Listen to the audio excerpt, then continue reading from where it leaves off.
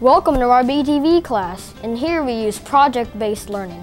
We use video technology to make student video projects such as documentaries, newscasts, PSAs, and original screenplays.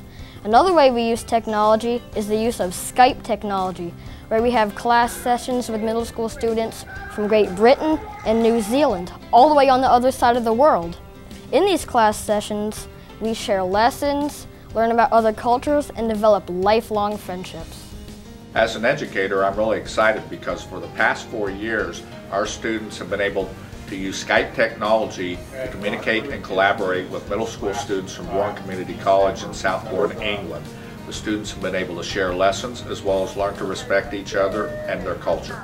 The really exciting part is that we have progressed from simple student introductions to actually sharing curriculum.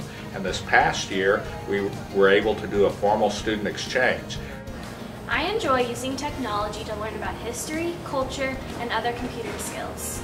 I like Skyping because I get to see other kids across the world and see what they're doing and what their differences are compared to what we do here at school. We actually have more similarities than differences with them, and I think it's fun to learn about the rich culture and to really get to know them. We recently added a second partnership with a middle school from Auckland, New Zealand, so now our students have the opportunity to share lessons and collaborate with students and teachers from New Zealand. I just started to get to know the culture and kids of New Zealand, but I'm really looking forward to getting to know them better and how they live life. It's going to be great. Our students made a blog set to communicate with the students in Great Britain and New Zealand. We reinforce research and history skills by interviewing veterans, unsung heroes, and community leaders for documentaries. We influence reading and writing by writing screenplays on novels like Frankenstein and Tom Sawyer.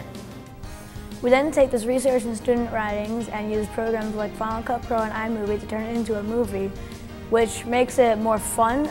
Next year we'll actually share video technology as I will be taking a crew of students to Poland to cover the 70th anniversary of the liberation of Auschwitz. And the really exciting thing is through the Skype we'll also be taking a few students from Warren Community College in England who will meet us in Poland and will be part of our crew, and we'll co-produce a documentary about the Holocaust.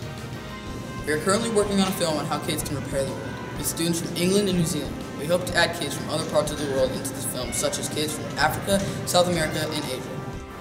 We're using Skype and video technology to make the world a better place.